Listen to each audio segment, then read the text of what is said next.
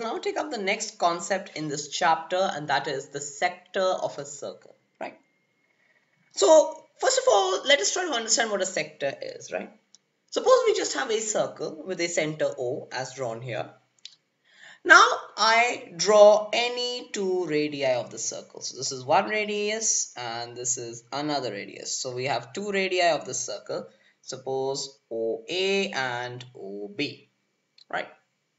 So here OA is a radius, OB is a radius, and AB is a part of the circle, right? It is a part of a circle enclosed or bounded within 2 points, and this AB is called an arc of the circle. It is called an arc of the circle. So basically OA is a radius, OB is a radius, and AB is an arc. Now these three components encompass some region. Can you see this? Right? So they enclose some particular region, right? This AOB. So the region enclosed by two radii and their corresponding arc, that region is called the sector of the circle, right? So if you see AB is an arc, OA, OB are radii, so we say that this region is called a sector of the circle. Right, it is called a sector, and there are two kinds of sectors. There's a major sector and there is a minor sector. Major sector is that sector which has a larger area. So this area is the major sector since it encompasses a larger area, and this is the minor sector which encompasses a smaller area. Okay, so you can see here that this region is the sector. There are two kinds of sectors, major sector and minor sector. So this is the major sector, right? So that is a sector of a circle. If you want to define a sector properly, then this is the definition of a sector. Sector is basically a region of a circle,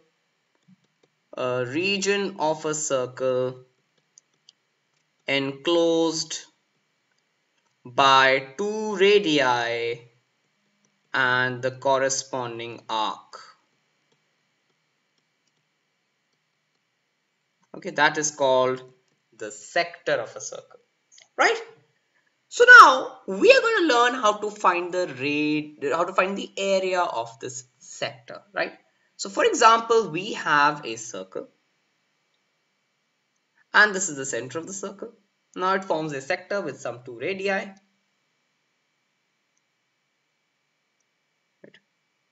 Now these two radii, suppose OA and OB, they are going to subtend an angle at the center, right? This arc is going to subtend an angle at the sector.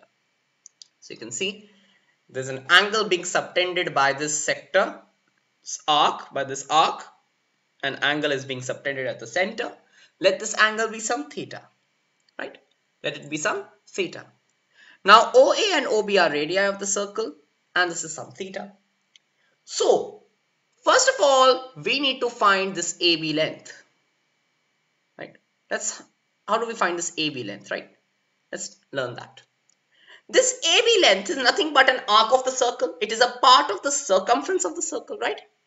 The formula to find this AB arc, which is denoted by L, which is the arc of that sector, L, the formula to find it is theta by 360 degrees into 2 pi r, because it is a part of the circumference, and it is a part of the circumference which occupies a particular fraction of the circumference. And to find that particular fraction, we divide the angle subtended by that arc at the center with 360 degrees, because the full angle of the circle is 360 degrees. So theta by 360 degrees into 2 pi r, right?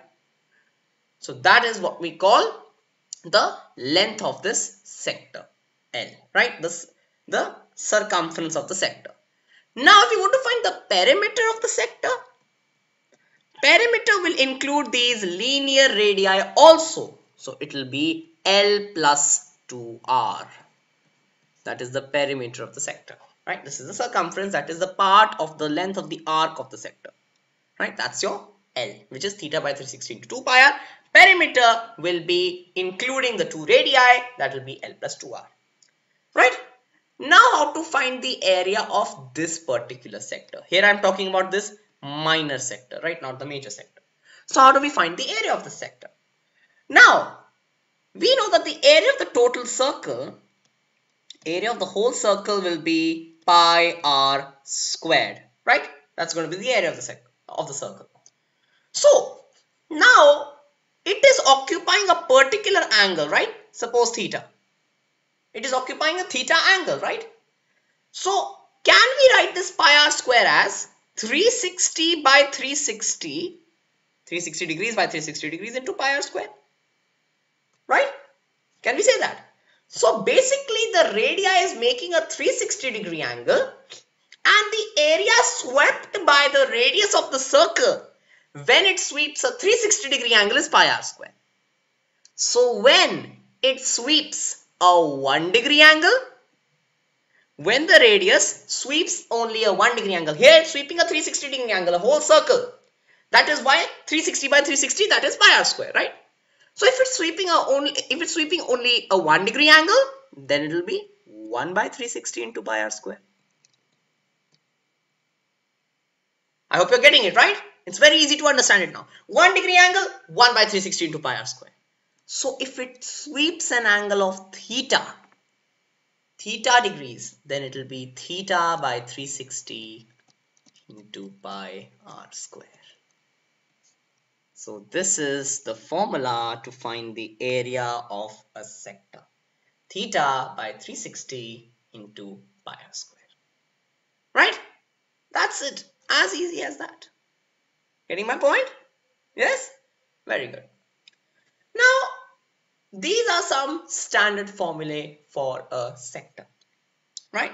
So I hope you're absolutely clear with this. Right? And this is how we find the area of the sector, the length of the arc of the sector, and the perimeter of the sector. Right? So I hope that's absolutely clear. I've defined a sector. We have explained the different areas and concepts with regards to a sector. And using these direct formulas, you can solve any question in your NCERT or in any other book. If you still have any kind of doubt, please post it in the comment section below. I'll definitely answer to it. And any questions are also welcome, which I'll accumulate together from various sources and then maybe make a big video on that, right? So thank you very much for joining me. Goodbye, stay healthy, stay smart, and do keep studying. Bye-bye.